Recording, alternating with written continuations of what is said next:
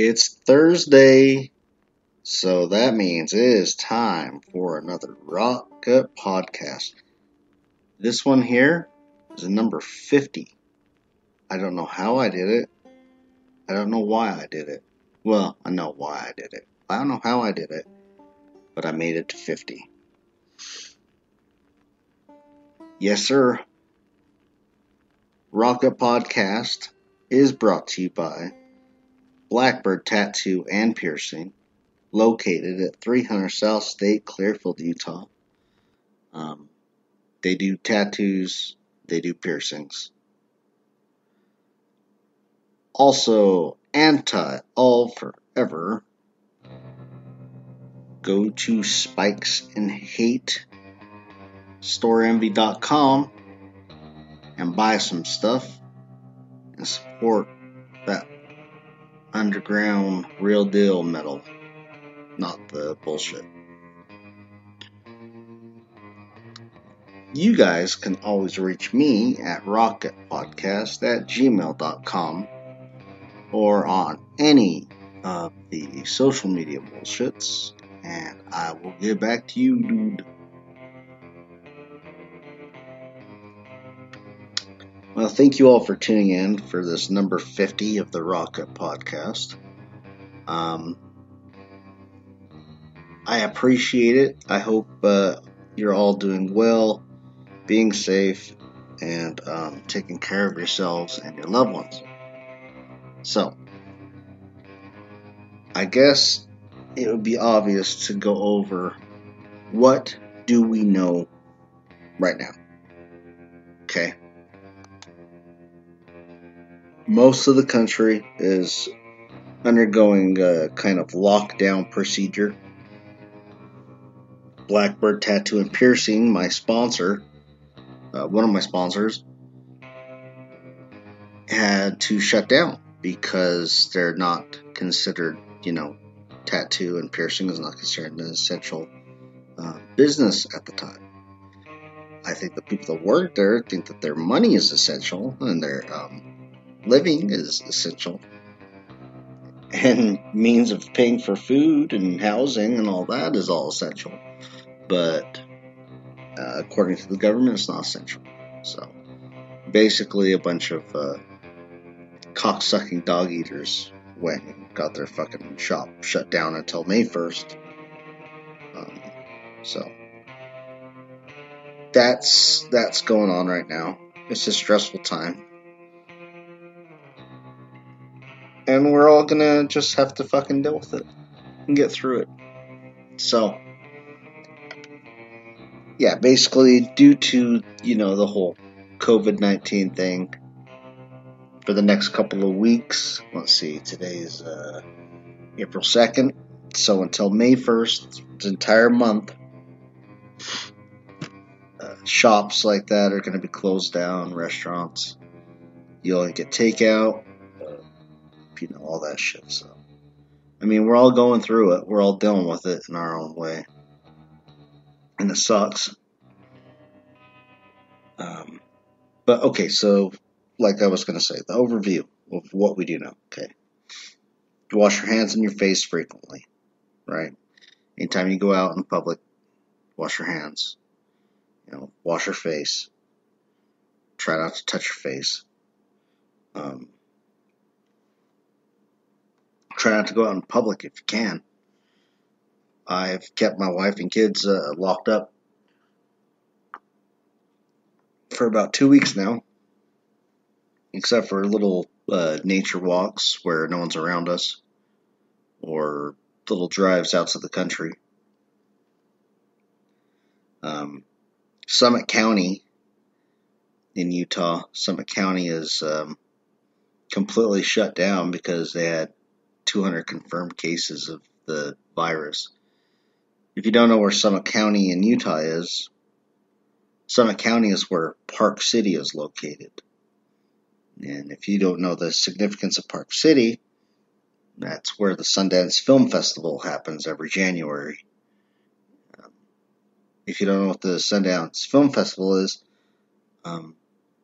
get on Google and look it up, dumbass.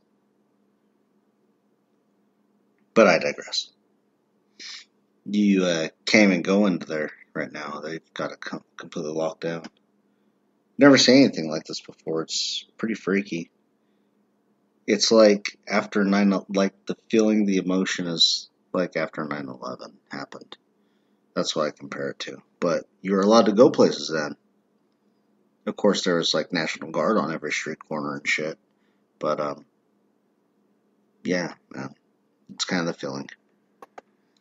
But back to my list. Okay, avoid Advil. Advil is supposed to make this shit 10 times worse. It can kick you right into pneumonia. So don't use Advil. Don't use ibuprofen. Same deal. You need to use Tylenol right now.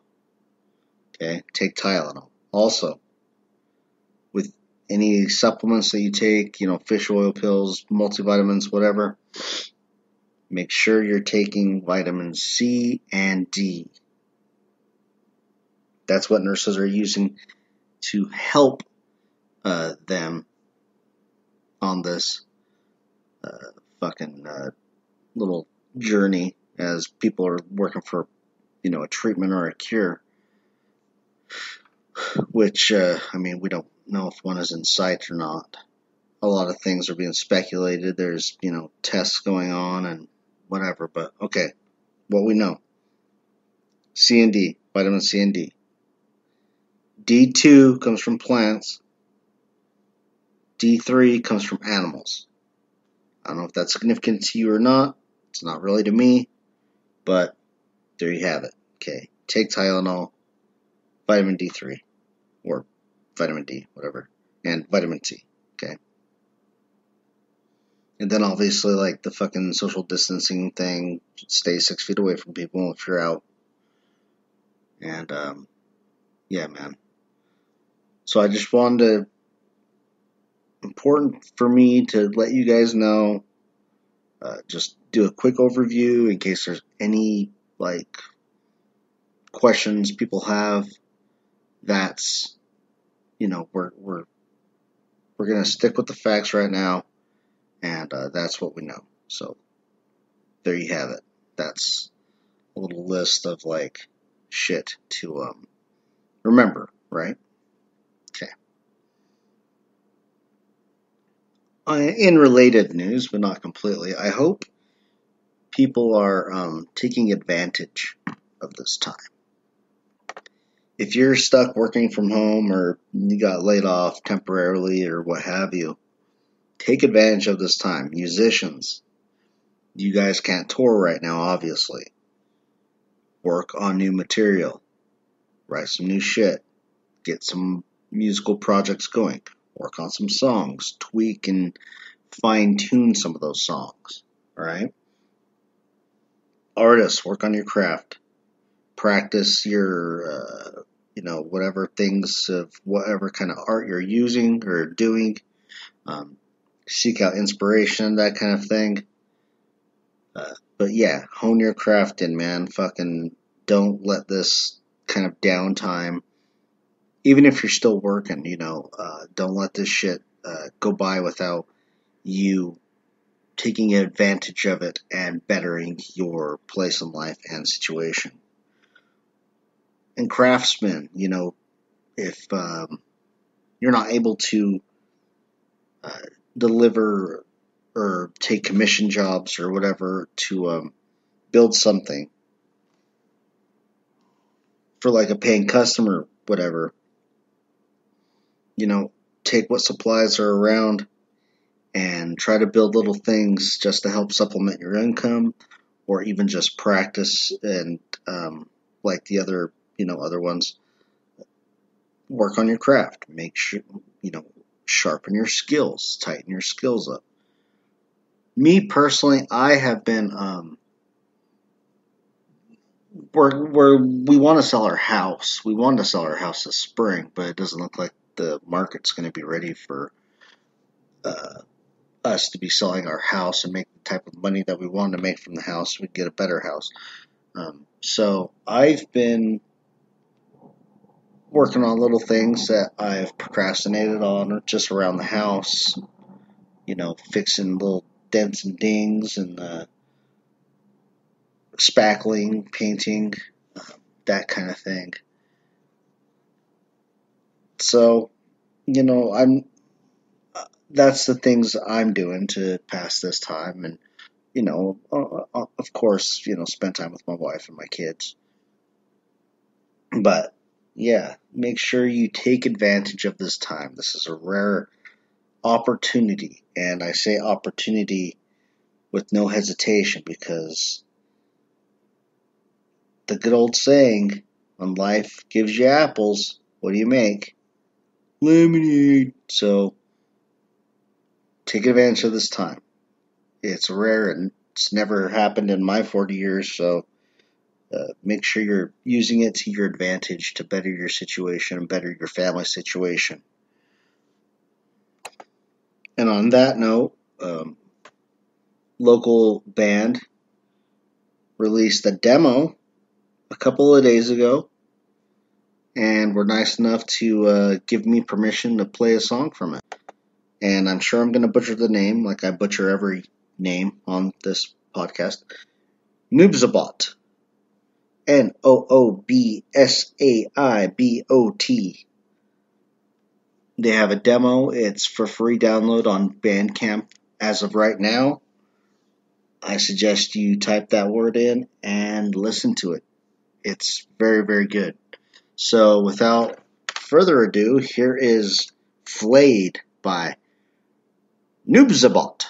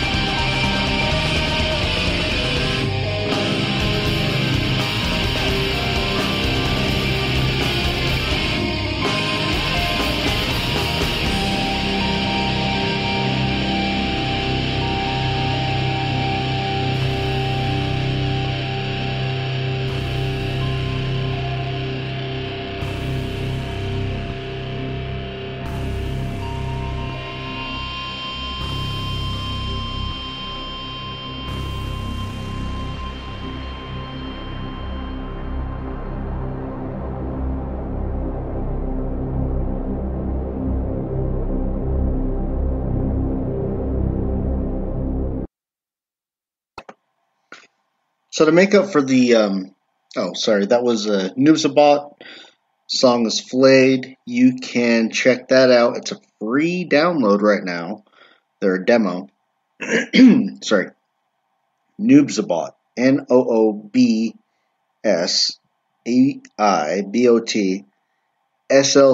at bandcamp.com or .bandcamp.com. So yeah, go check that shit out. Anyway, what I was saying was because last week's was such a nonstop depressing bitch fest, on my fault, of course. I thought today we would do something different, and I would talk about acts of generosity that people have seen, and just try to put a little more positivity out into the world. What do you guys think of that shit? Well, I'm doing it anyway. So yeah, I posted this on social media, and a couple people responded. A buddy of mine in Finland, my ancestral home, he said that people are setting up online groups to offer to go shopping and to pharmacies for old people who can't leave their houses because of the risk of infection. And he said that a lot of the rich celebrity doctors are returning to work at the front line and, the regular hospitals. He said that his psychology teacher also contacted all of the students the other day through Zoom and had a validating hypnosis exercise. So that's cool. Another friend said he saw in rare moments that people are making actually more of an effort to be social, saying hello, acknowledging each other. A buddy of mine, Cody, good job, dude. Cody Laboucaine, he bought food for two people behind him at the McDonald's drive-thru. Another friend, she said that the Sikh communities in New York and Washington are creating thousands of meals for people in self-isolation. My aunt in Minnesota said that people are going out of their way to shop for elderly people who, are afraid to leave their houses. And my mom sent me something today, and it's pretty much in vain of this one, but she volunteers at the senior center, and it's a big part of her, life and routine, just volunteering at the senior center, because technically she's a senior citizen, but she's young, kind of. I mean, she's young for a senior citizen. She's only 62, but she has tons of energy and just likes helping people. Anyway, her senior center in Tooele is making lunch for everybody every day. You drive up there, and they hand you, it's all wrapped up in sanitary box and whatever. And they basically just drive up and pick it up. The health department, she says, and aging services help the directors pass out the food. And she said it's actually a pretty good lunch. And then she said a Baptist church down in where she lives called Tooele, because Utah has great names for cities. Um, she said they were handing out food and like kind of prepackaged thing of like bananas and food and stuff, so and canned goods. So that's fucking awesome, man. Um, Want to focus more on that stuff instead of it's easy to be negative at a time like this. It's easy to be pessimistic, and I'm guilty of that. If you listen to episode 49, I am completely guilty of that. But I think if we stay positive, we can come through this better people. That's my hope, anyway. That's my hope. And even myself, I've forced myself to go out of the way to help people I don't know. I'm not really gonna tell you about it because I hate virtue signaling people. People that do that self virtue signaling thing, is fucking for the birds, and I can't stand it. But you know, I've been more helpful to people, and that doesn't, all it does is just make us human beings and helping each other get through this bullshit. That life ain't fair. It just isn't. That's not a thing. So you can either sit and bitch and moan, or you can rise above and do something. And helping out other people, acts of generosity, that's doing something. Even if it's just small and minute, it's doing something. It's putting a little bit of positivity back out into the universe. Hopefully that shit will come back to you in, threefold or tenfold.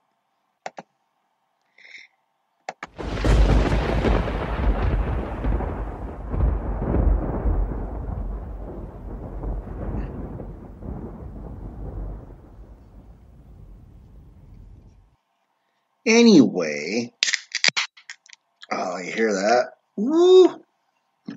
Let's see. Let's see if it could be like a beer commercial.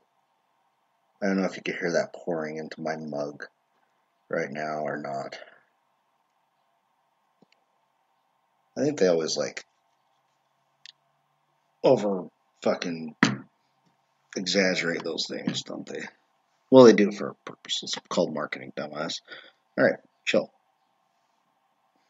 I've got a bunch of great fucking guests and interviews lined up, and shows lined up as soon as this whole thing kind of blows over or chills the fuck out. I've got quite a few. I had to postpone Tom Bennett, who's a country singer here in Utah, and the guys from Blackbird Tattoo. They were supposed to be on here, and then I got two Satanist buddies of mine that are going to come on. It's going to be hilarious. It's the guys I used to do this show called Satanists on Satanic Cinema. Anyway, it's those guys that are going to be on here. I'm hoping in May, and I think we're going to review Glenn Danzig's movie. Because I hear it's just fantastic. But yeah, man, I got a whole bunch of fucking guests lined up. The band I played a little while ago, that Nubis bought, the guy that hit me up from there. Well, I hit him up. Anyway, his name's Robbie. He does guitar and vocals in that band. I contacted him and asked him, if when all this shit blows over, if he'd like to come on here and have a couple beers and talk music, and he's down. We just, need everything to calm down and get the world back to where it was. Get the world back to where we were, a month or two ago. it's funny to think of all the like trivial, dumb fucking things that we were bitching about back then and how they were such a big deal at the time. And now they're not such a big deal. But I love having musicians on here. It's one of my favorite things to have musicians on here. Um, one thing that I do think is kind of missing, especially in like the world of black metal. One thing I think is missing is a really cool drum solo.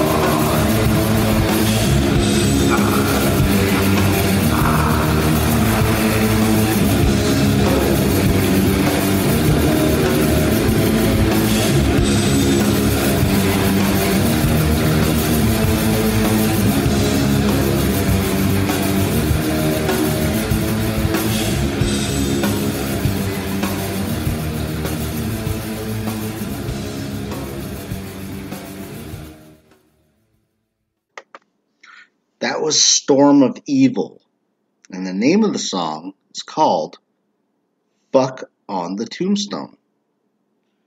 Why not, right? Why not fuck on a tombstone? Why not? It's perfectly fine. Social distancing. You're far away from people, except for the corpse underneath you, but it's still 6 feet away. And just fuck on a tombstone. How about that? I did make love to a young lady in a grave in Ogden Cemetery once.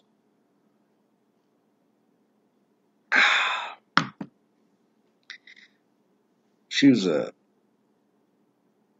fun gal until she became kind of a junkie. Not a junkie. She was like more of a drunk. Anyway, yes, that was one experience of mine, and it's a memory. It's a memory I have, and I do like to tell people about it because it makes me sound like really, really metal. I don't know where I was going with that. You can find Storm of Evil Anti-All Forever. In fact, my buddy Dave, that was amongst, if you guys watch my little videos whenever people send me stuff in the mail, Dave from Anti-All Forever Records sent me a package a little while ago. There's a video of me opening it and being very excited about it. In that package was this album, Storm of Evil. And this album is pretty goddamn good. And that song is from that CD. So you can get that CD if you go to Store Envy or to Spikes and Hate, storeenvy.com, and buy that motherfucker. It's worth it. It's worth it. I think I'm going to review it next Thursday. Next week. I want to review it. It's good. It's a really good fucking album. I'm digging it.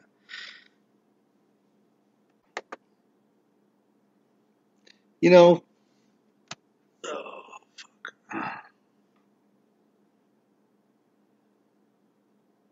coming together, you know, as like a community and shit.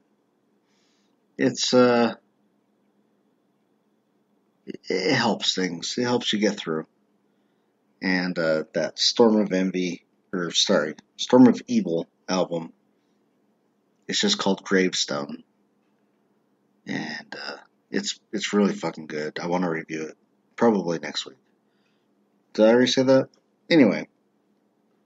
But, you know, coming together as a community and helping each other get through these things, it strengthens your bond with people, I think, and it pressures you to rise above and do better, to get your ass in the gear and make things happen. And sometimes things like this could be a blessing in disguise. You know? I mean, I'm not saying, you know, thousands of people fucking dying from some shit that people coughing and with the fucking lungs and the cough and all the, you know, scared old people, you know. But I'm just saying, maybe we could apply a little pressure. Maybe this is a little pressure to power, as I like to steal from MC Chim.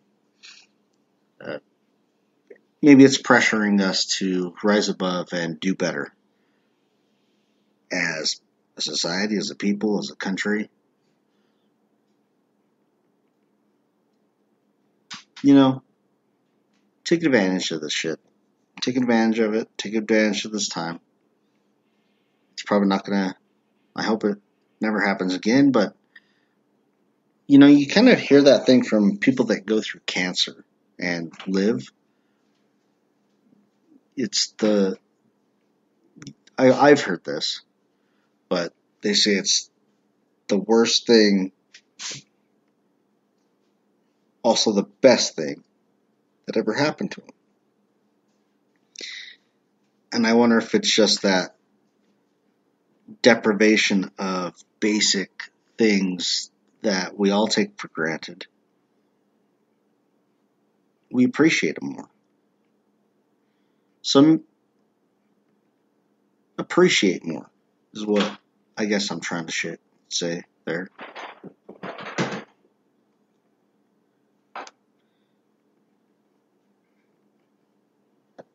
I don't know. And so, in the meantime, here's another song.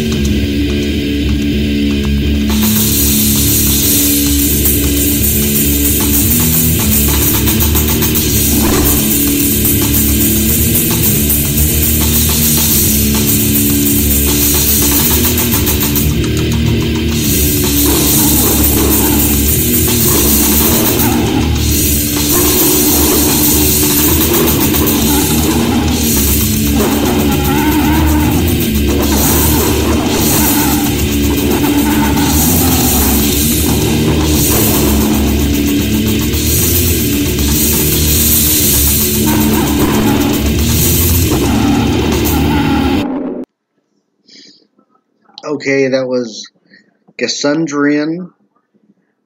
The name of the song is Infernal Jackals of the Blackest Plutonium. Holy shit. They're saying a fucking mouthful there. And they got their song from Diocletian's, probably one of my favorite Diocletian albums right there, that Gassundrian. You know, fuck it. I guess I'll just wrap it up right there. Thank you all for tuning in, and I hope you guys are all staying safe and following my advice on the tips to get through this bullshit. And yeah, man. See you on the show, motherfucker.